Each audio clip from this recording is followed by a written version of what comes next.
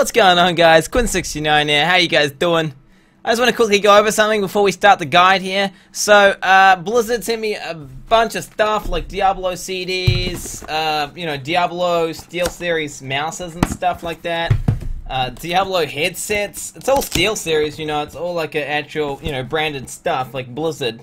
And they basically just want me to give stuff away to you guys. Like, they just want me to give some free shit away. I got like Diablo 3 collector's editions and stuff. I'm gonna be giving all that stuff away on my stream around like just after the Christmas period. So if you want, definitely consider stopping by my Twitch stream. That's Twitch TV/. It's inverted. My bad. The camera's inverted, so you guys can't read it.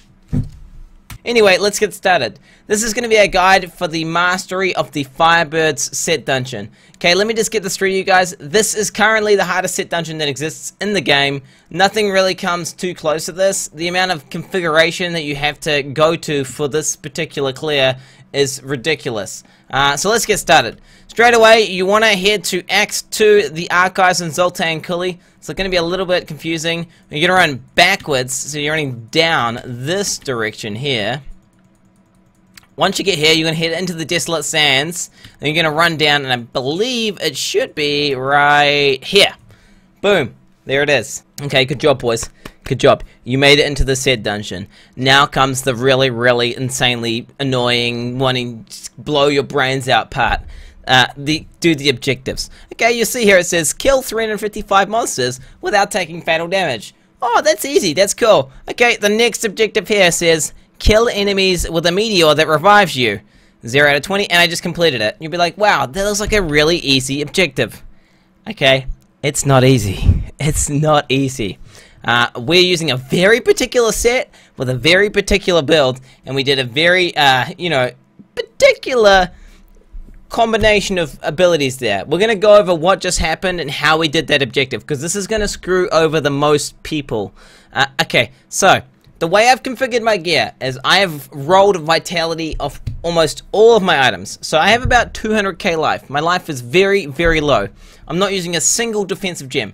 Every single one of my gems is just utility based. So I've got like Go Gook, I've got like movement speed, but nothing that is defensive. But you don't want too much damage, because you have too much damage, you're going to run into problems with the other objective. We're going to go over that in a bit. But the point is, I have 200k life, around 2 million toughness.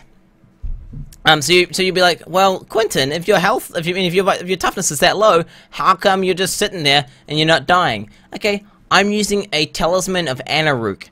This is the amulet that makes you immune to cold damage. And as you can see, this is an entire snow cave. There's like yetis and crap thrown around, snowballs. There's like these little guys here. Every single monster in this cave is cold. So they effectively, they're all cold, except for the elites. So if the elite hits me even one time, if he punches me once, I die. If you get hit by one of his like affixes, you die. You're dead. But what that allows you to do, that means you can choose when you die. You're immune to all damage. The only time that you're going to get killed is when you let an elite walk up to you and melee you. Okay, what this allows you to do here, it means you can go back. So I'll go back to the start here.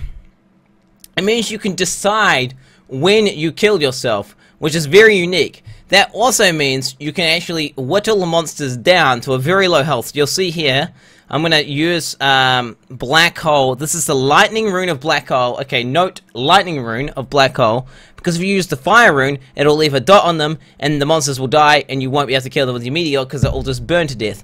So you have to use like a Lightning Rune with your Black Hole, or use whatever the hell you want. Use an ability that is not a fire ability to whittle the health of the monsters down. So I think I cast Black Hole like 2 or 3 times here.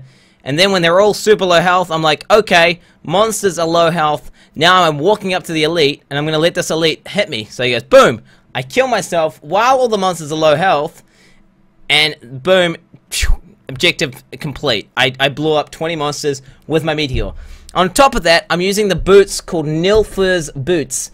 They're a set of purple boots used for Telrasha's set, but these boots actually increase the Firebird's meteor damage. So that means your meteor does a ton more damage, and it makes it a lot easier to, kill 20 enemies. Now for the next objective. So it says, set 45 enemies on fire within 3 seconds, 3 times. So that actually sounds really easy, and you're gonna be like, well, that's all I have to do is have 45 enemies, you know, with a fire spell at the same time, and they're all gonna be burning, right? Wrong.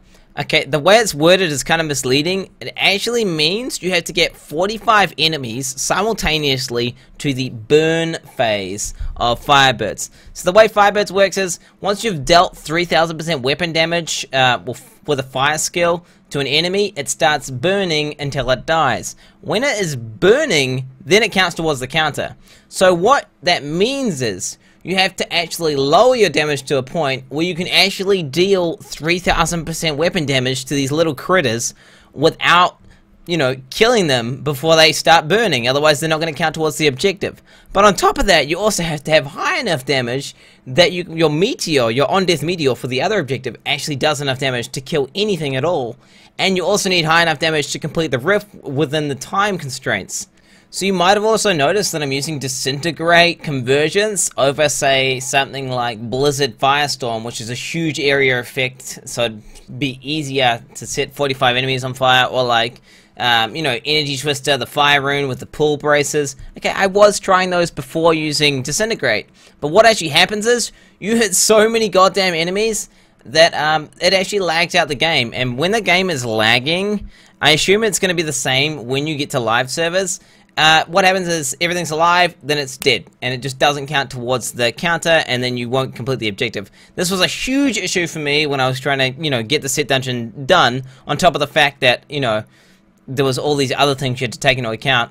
But yeah, definitely switching to disintegrate is going to help you a ton to combat actually not crashing the game. I mean, it's kind of lame that we have to actually, you know, take measures in order to not lag out the game, but it's a fact of life currently. Until, you know, Blizzard get that fixed, you're going to have to deal with that. So, you've got your character which has 200k life, you've got your immunity amulet with cold, you've completed the objectives. Now what you've got to do is kill the enemies within time. Obviously, this phase here is really easy. You just have to just burn everything to death, and just don't let an elite get anywhere near you. Because remember, those elites will one-shot you. You do have one cheat death from your Firebirds. That's also another note. You might be like, well, why don't you use the wizard talent cheat death? Okay, it doesn't work. What happens is, that functions before the Firebirds one, so it makes it just harder to get your Firebirds proc off. So I don't suggest using the cheat death, as it's not going to function. But otherwise, that's how you do it, boys. It's insanely specific.